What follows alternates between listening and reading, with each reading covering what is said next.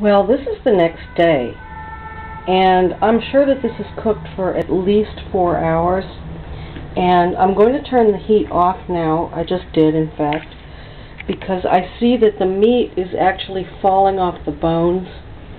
It's been hard to manipulate this pig head with these tongs. I have another pair of bigger tongs, but it doesn't really make that much difference because my hands are small and I'm not that strong.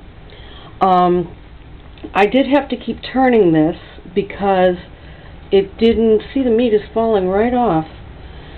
It didn't, it was, even though this is a huge pot, it was impossible to cover everything with liquid.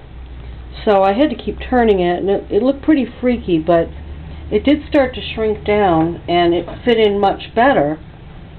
So I can put the lid back on and let it cool enough so that I can handle it and try to get it out of there so I can scrape it and pick through it. And all of this sauce is going to be strained and picked through, and that's got to be cooked and reduced by about 2/3 to make this gooey gloop full of all the gelatins from the head.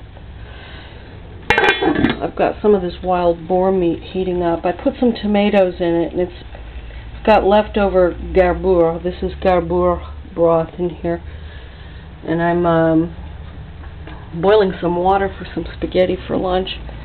This is Swiss chard cooking.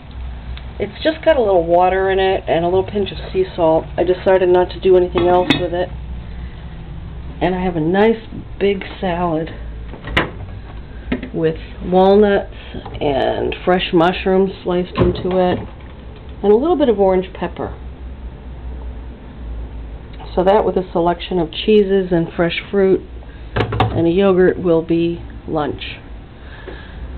I have goat milk I have to use up. Yeah, I've got beans soaking. I'm going to make some more garbour. Okay, see you later.